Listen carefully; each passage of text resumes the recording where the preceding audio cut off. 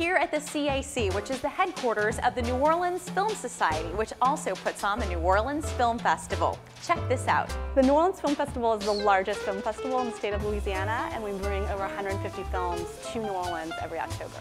We have over 10,000 attendees that come to the New Orleans Film Festival. This year we have a star-studded cast in terms of our jurors and some of the people that will be coming for the films as well. People should go to a film festival because it's really their only opportunity to ever see some of these films that we're going to be showcasing. It's really a chance to see all the best in independent cinema. For more details on the New Orleans Film Festival, check out the website neworleansfilmsociety.org. It promises to be lots of real good fun. I'm Flirty Girl, and that wraps up another edition of Go NOLA TV, and we'll see you next time, darling.